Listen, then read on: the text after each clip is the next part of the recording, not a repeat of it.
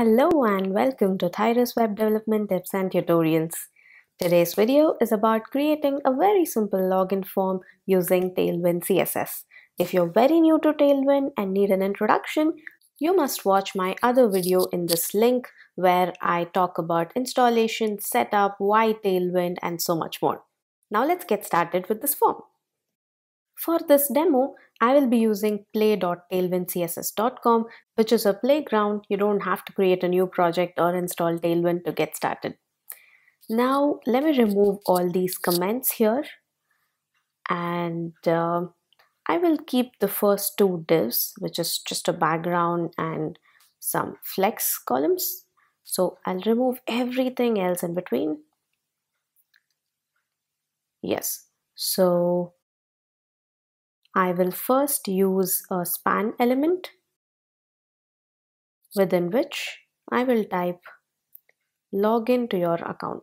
I want a slightly bigger font size, so let's utilize the utility class text LG or text XL. Text 2XL is better. I notice that the text is black. It's always good to keep your text slightly gray. So go to the first div element and add a class text gray 800. That would do. Also, anti-aliased. Now this makes the font looks much better. Also, I like to make this font a little thin, so type font light. Yeah, light would do. Now let's start with the form block. So div class first a margin top empty 4 bg white shadow md and rounded LG. You can obviously not see anything because we don't have anything here. Let's add that indigo colored line on top of the form first, which is another div. Div class h2 bg indigo. Yeah, 400 looks good. It has a rounded border on the top left and right, so add rounded T MD. Next, add another div and we need to give it a padding of horizontal padding, that is px 8, and a vertical padding of 6, so px 8 and py 6. Within this comes our first label. Let's add display block to it and then font semi-bold. Type in username or email. This looks good. Then comes our input field. Input type equals text. Placeholder equals email. Now you see we don't actually see an input because Tailwind removes all the default styling.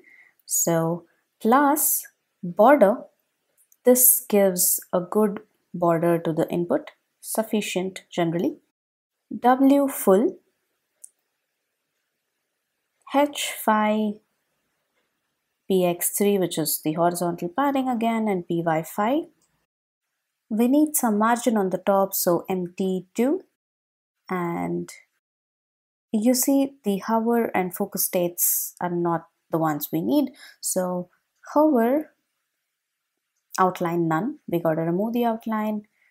Focus, outline none. And Tailwind version 2.0 has introduced the ring utility class for a nice outline. So focus, ring, you can give it a color, which is indigo. Let's try 600. And we need rounded corners, so rounded MD. Let's see, the ring is not working. Oh yes, because along with the color, you also need to mention the width of it. So focus, ring 1. This should work. Yes, it does. Maybe we want to reduce the shade. So yeah, indigo 400, that's good. Let's copy the same label and input and paste it again. So we have all the same class names. Of course, you can extract these repeated classes using the apply directive, etc. But right now I'm just going to leave it as it is for demo. Paste it here, change this to password. Add a margin MT3. Change this to type equals password and placeholder is password. Great. Now we need a button on the left which is login and a forgot password link on the right. So those two things come within another div which is a flexbox. So div class equals flex, justify between, and items baseline. So it'll align the items baseline. First, let's have a button, type equals submit, class login, first type login, class MT4, we need a margin top, PG indigo 500, and of course text white. Let's add some padding, PY2 and PX6, and rounded corners, of course. So rounded LG, I think rounded MD looks better. And let's add the hover state, hover BG indigo 600. Let's check. Yeah, that looks neat. Now let's add the link forgot password, a href equals pound forgot password. Now this looks slightly big, so I'll reduce the font size. Class equals text sm and hover state underline,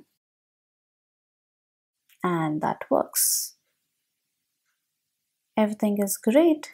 I just want the login to your account to be in the center, so I will add text center to this div and text left to the form. Okay, all good. Yeah, please note that we have not used the form element and you can replace the div with form. Now I'd like to remove SM here on line 2 because we need the margin auto on all screen sizes. And also I find this form a little narrow, so I'd like to remove the max width XL and instead add W96, a fixed width above screens after SM breakpoint. Now let's resize and see what it looks like. This is what it looks like on small mobile phones, and then all the way up to tablet and then the desktop. That's it. Hope you enjoyed this. Thank you for watching. Hit a like and share this video ahead. If you enjoyed watching this, don't forget to subscribe below and turn on the notifications so you won't miss a single video from Tailwind.